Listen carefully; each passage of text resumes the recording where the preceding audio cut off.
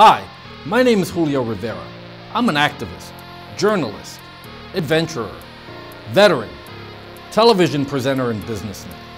I've covered many of the major historical events going on around the world over the past several years, and after watching regime changes, conflict, and historic elections globally, I've come to the conclusion that the most underreported crisis in the world today can be defined in only one word: malware. That's why I've decided to dedicate my time to educating people everywhere and exposing the dangers that exist on the devices that we've become tethered to and depend on for so many reasons in our day-to-day life. Welcome to This Week in Malware.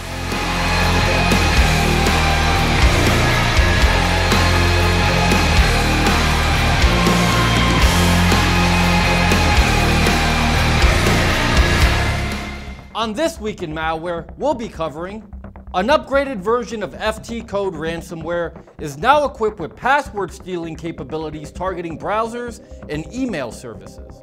Misinformation regarding the coronavirus pandemic is spreading like wildfire on the internet. What are the major platforms like Facebook and YouTube doing to combat this latest scourge of fake news? And, like its fictional counterpart, Robbinhood Ransomware steals from the rich, but can also steal from the poor, government agencies, and individuals in every income bracket.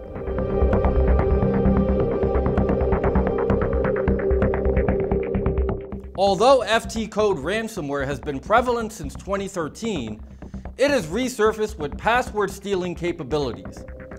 This file encrypting threat steals saved passwords and credentials from popular browsers and email clients.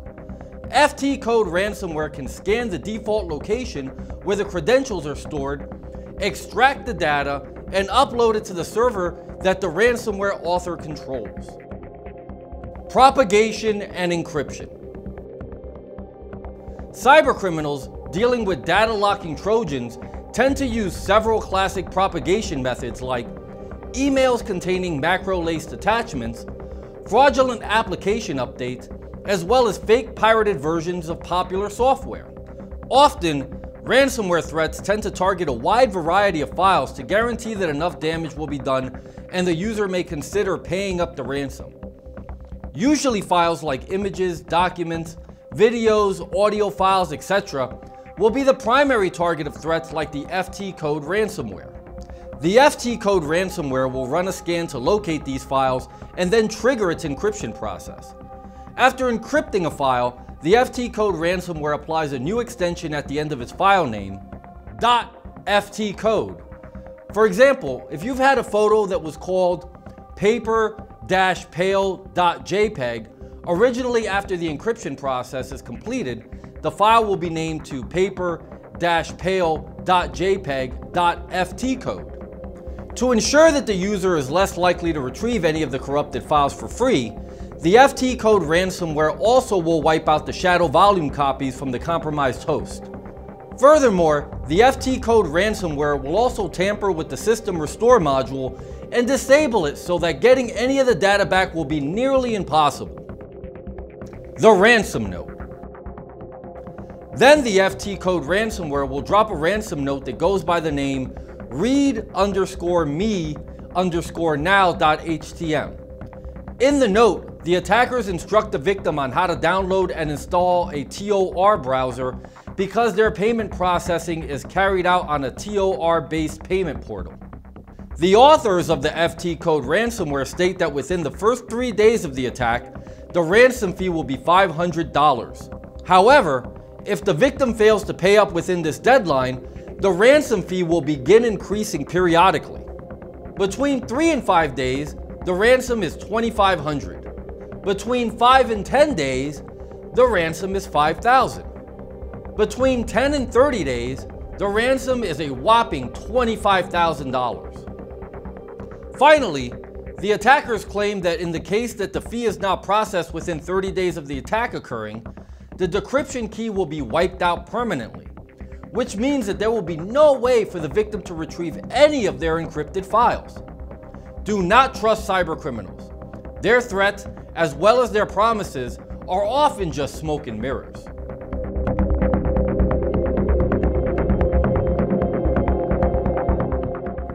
Lately, social media has been crawling with fake news, conspiracy theories, and outright lies regarding the coronavirus pandemic. These falsities are dangerous on many levels as the world is still dealing with this deadly new plague. If you've had misinformation appear on your Facebook feed and have liked, reacted, or commented on it, you can expect to start seeing messages in your news feed alerting you that Facebook has removed the post containing the inaccurate or fictitious information. In April of 2020, Guy Rosen, Facebook's Vice President of Integrity, said in a post that the messages will be shown to those who've interacted with these quote-unquote fake posts that Facebook went on to remove. The alerts will connect people to a page displaying COVID-19 myths that have been debunked by the World Health Organization.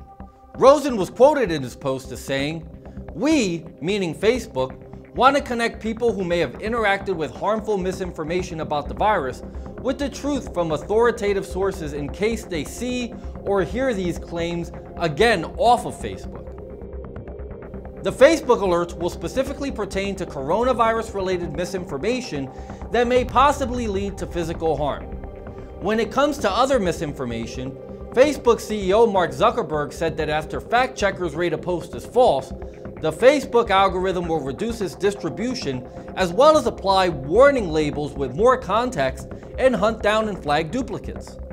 In March of 2020, Facebook flagged about 40 million COVID-19 related posts with misinformation based on around 4,000 articles that were vetted by its fact-checking partners. That approach is apparently working. It said, "When people saw those warning labels, 95% of the time they did not go on to view the original content." Besides flagging what could potentially be bad information, Rosen said that Facebook also removed hundreds of thousands of pieces of misinformation that could lead people to harm themselves. Examples of misinformation we've removed include harmful claims like drinking bleach cures the virus, and theories like physical distancing is ineffective in preventing the disease from spreading. Facebook is trying to make accurate coronavirus information easier to find. It will launch a new section on its COVID-19 Information Center called Get the Facts. It will feature articles that have been fact-checked by its partners that debunk the widespread misinformation regarding the coronavirus. Facebook News Curation Team will select the articles and will update the sections weekly. Soon, the Get the Facts info section will also be added to Facebook News in the United States. What other tech giants are fighting the misinformation war? Facebook is not alone in waging war against the danger of fake news related to the pandemic. After the coronavirus came to prominence in March of 2020, that month saw a slew of coronavirus-related scams, myths, and misinformation spring up from either cybercriminals or people who've blindly forwarded messages without vetting either the information or the source. There's been a lot of misinformation disseminated regarding possible cures for the disease.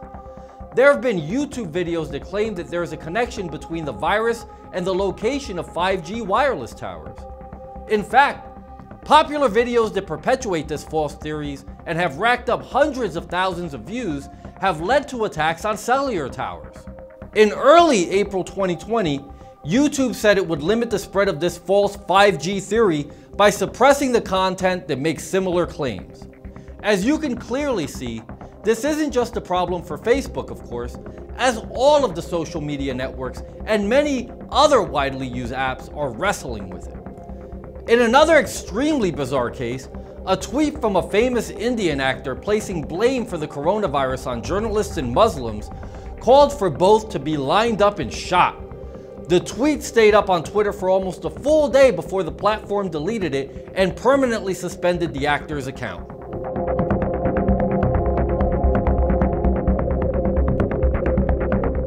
The cybercriminals responsible for Robbinhood Ransomware must have been inspired by the legendary bandit from English folklore Robin Hood, but this ransomware is not a heroic outlaw. Like most other threats of its kind, Robbinhood Ransomware uses RSA and AES encryption algorithms and asks the victim to contact the malware owners through an Onion Tor website.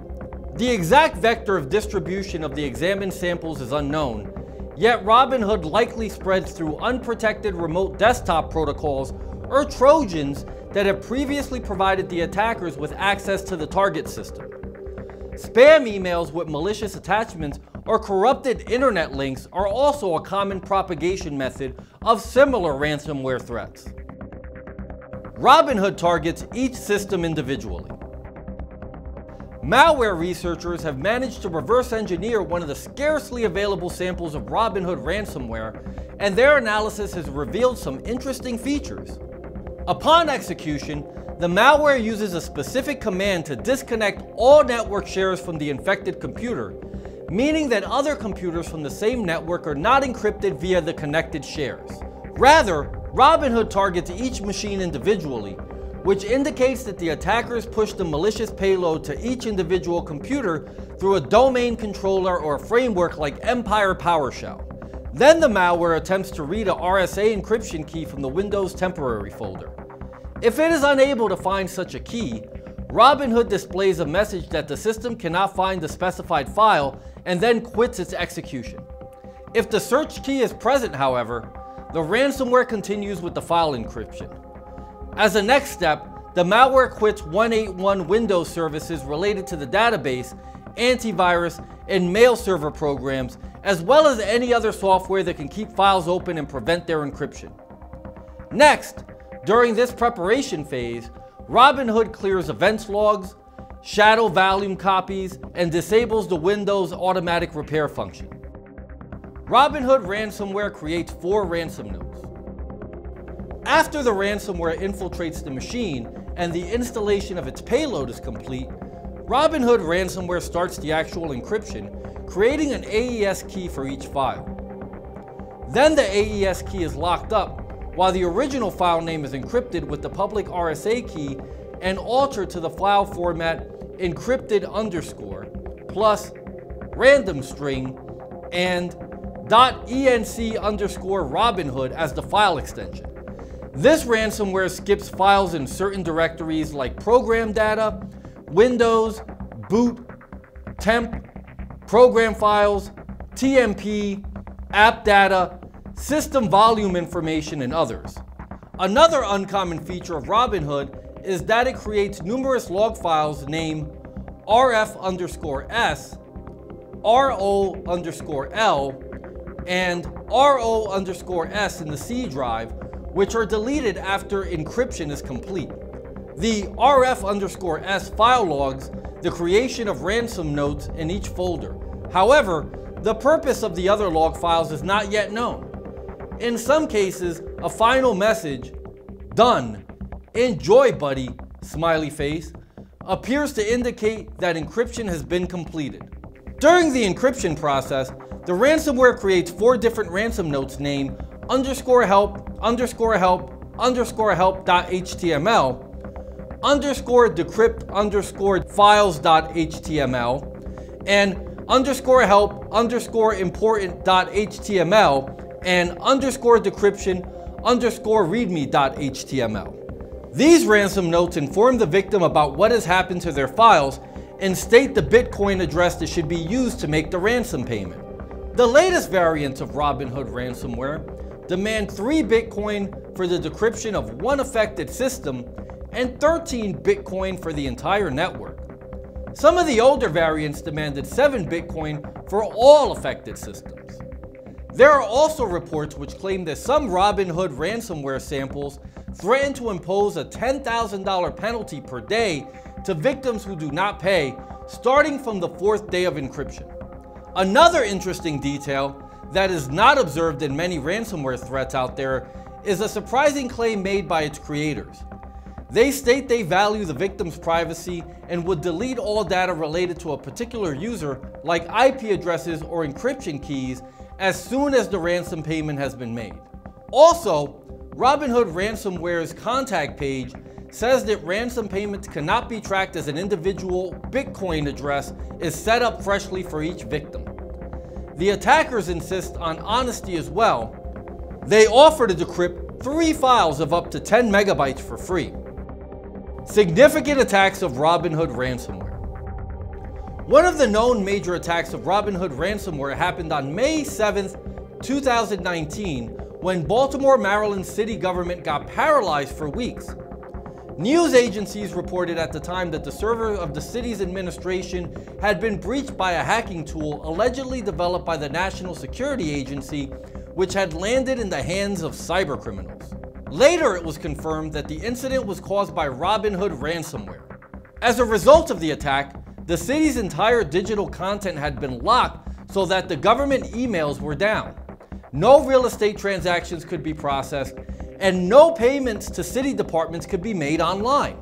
Baltimore City Mayor Jack Young stated that the city would not pay the demanded ransom of 13 Bitcoin, equal to $100,000 at the time, while the FBI and Secret Service started an investigation. Another Robbinhood ransomware attack affected the network of the city of Greenwell, North Carolina in April of 2019. Responsible law authorities and cybersecurity experts are currently still working to solve that case as well, and hope to land clues to prevent the next unwanted appearance of Robbinhood ransomware. You know, as I think about the dangers that exist online, not unlike the subjects we learned about in this video, I know I feel a lot better having an anti-malware program like Spy Hunter installed in my PC, providing me the protection I need against malware, and I think you should too. Spy Hunter 5's strongest features are found in its malware repair capabilities. Spy Hunter 5's remediation algorithms dive deep into your system to remove and address complex malware issues affecting PCs today.